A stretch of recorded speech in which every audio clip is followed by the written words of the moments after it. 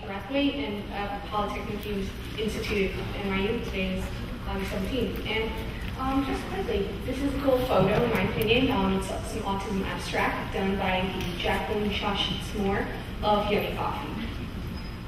So, what is autism? Socially, autism can be not understanding what appropriate behavior for their age is. Mentally, autism is not understanding society's rules. That is a child for the rest of their life. Finding Barney to be acceptable to watch at the age of 18 years old or 20 years old. Physically, autism can be difficult because children are gaining lots of weight. Emotionally, they don't know how to express their feelings, so things like punching and biting can hurt. Why? Because they don't know how to express themselves. Instead of saying, oh, I'm sad, so they don't need to. And for example, if you say, oh, my grandmother just died, an autistic child could say or laugh. Why? Because they're just happy for themselves. So this is video. Oh, that's wonderful. I saw him not that long ago. Yeah, thank you. My neighbor's son has autism. Nice to meet you. Autism is getting closer to home. Today, 1 in 110 children is diagnosed with autism. That's a 600% increase in the last 20 years. The autism speaks up. So, in addition to the 110 children that are being diagnosed with autism, the ratio of girls to boys who have autism is 1 to 4. So boys have autism 4 times more than girls. So why focus on autism? Well, autism is interesting. You have your creative children that like to make different dolls and things. You have children that are so creative that they mentally are making up their own movies. You have children that like to draw and make their own tattoos. And then you just have children that like to run around. That's me and one of my kids at Kane. His name is Kavan.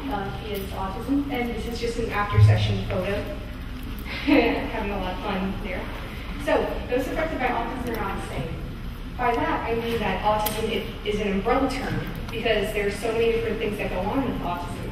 You have classic autism, Asperger's syndrome, Rett syndrome, PDD, NOS, and childhood disintegrative disorder, meaning that one child who has autism may not act like another child that has autism also.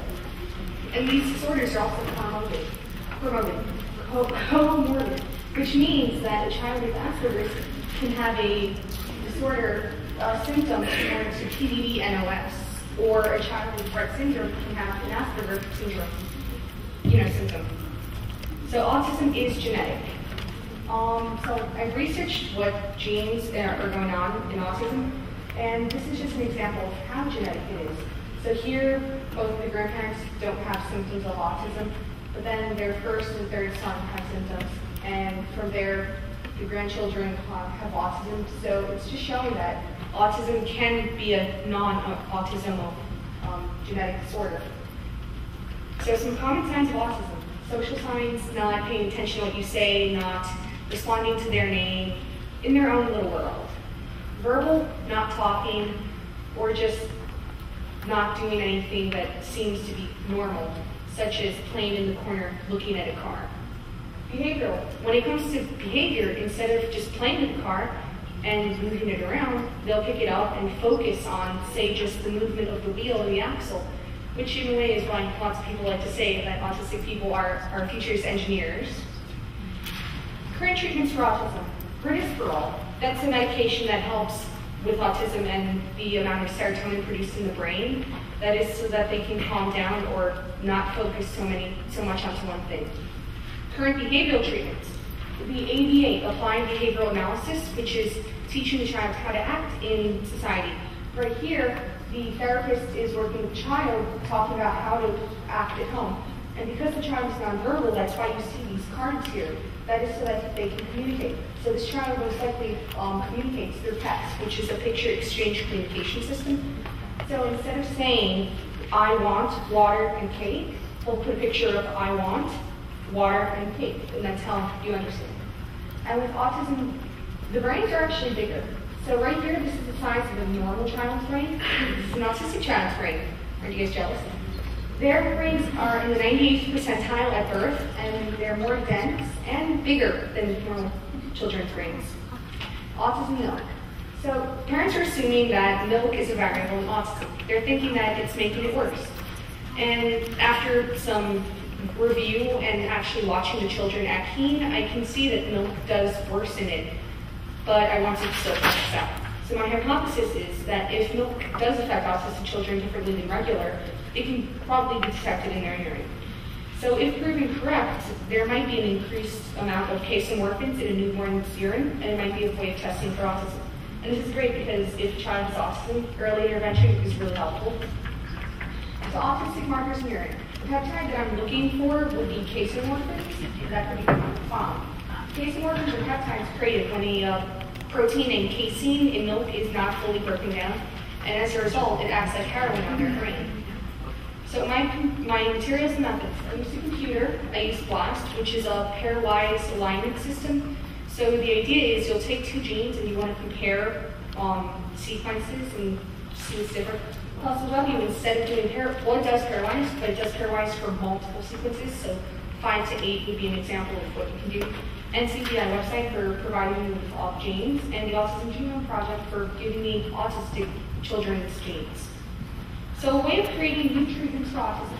So I study bioinformatics. And bioinformatics is basically a scientific field where you're using math and statistics and computer science to analyze DNA. So instead of working with test tubes, I'm working with computers and I'm analyzing. So some common examples would be genome assembly algorithms. So that's, for example, how BLAST scores how similar the genes are, sequence and alignment, so how they're aligned. Microarray analysis, which is kind of having the Human Genome Project onto a chip and keeping genes there, which is pretty cool. The chips are about like this big and they're white, and in the middle there's like all the information. And your pathway analysis, which is showing you how the genes can be related. So if used correctly, bioinformatics can find genes that are damaged and help create new treatments for autism, whether it be medical or behavioral. So using bioinformatics to create therapies. So here I used BLAST, and these are some of the pictures that I just clicked out. And here, as you can see through the colors, that's just showing the score. So this green color is, well, that's 40 to 80, which is, 50 to 80, which is showing that it's not too similar, it's not too different, but here in these gapped areas, that means that there could be something going on here. And yesterday, while doing some work on Cytoscape, I actually found out that these two different genes for autism are related. So tomorrow when I go back, I plan to check it out and see how they're related. Because this one is for Asperger's syndrome, and this one is for Rett syndrome, and I want to see how they're related. My conclusion is, theoretically, this can be correct. That's because casomorphins are not water soluble, so they would be able to travel through the kidneys and into the bladder, where from there we can possibly test it. But although the results show that autism can be detected in urine, it doesn't show that it can be worsened. Therefore, further testing to be done. My next steps. After using BLAST and Club, I plan to be taking a systems biology approach, which I've started.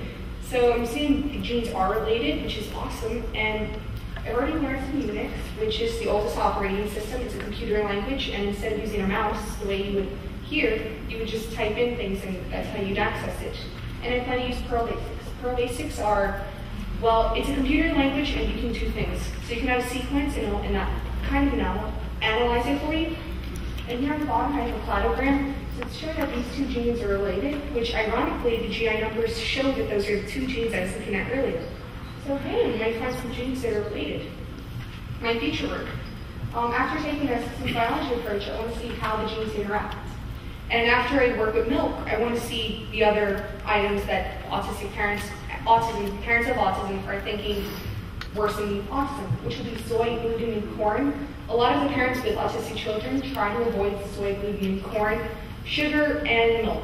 The reason for corn, milk, and sugar is because in autistic children's GI, their gut, they have a yeast growing there. So adding more sugar to it actually is going to worsen it and make their symptoms more prevalent. My references, more references, more references. Thank you to my professor M. Gavin Brathwaite, Dr. Sack, Professor Ross, HCS staff, Polytechnic, my family, Keene, New York for all the research I've done there, Yummy Coffee for helping me work with Keene, and all of y'all for listening to this. So any questions? By the way, another announcement. This Sunday, Yummy Coffee, we're going to be fundraising in New York. So if you guys want to come down to the South Street Seaport this Sunday from 12 to 6, we're fundraising. And all the money that you guys buy coffee with goes straight to Keen. And we can work with children that you just saw me holding in the picture. Don't you guys want to help kids with special needs? Yeah. So any questions? Yes? Yeah,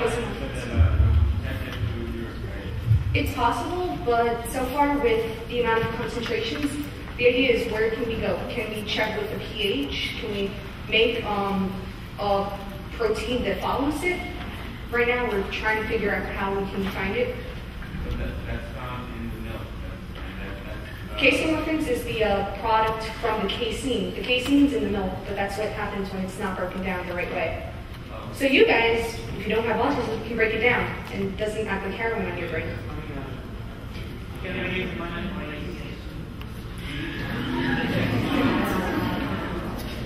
Any other questions?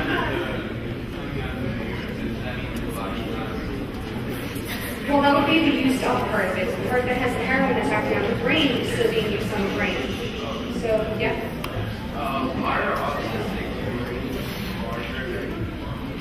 That's something I didn't actually study, but hopefully maybe next year, or once I'm done with this, I can study that.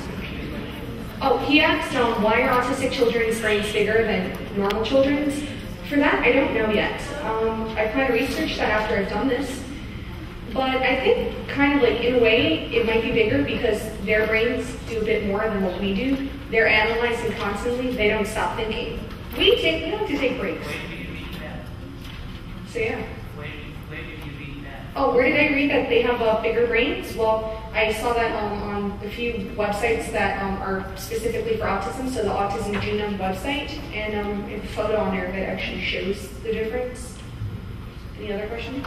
Brain size don't increase tremendously large. So, Sure, I. features. Okay. Yeah, I don't really study brains too much. Anybody else, or is that it? All right.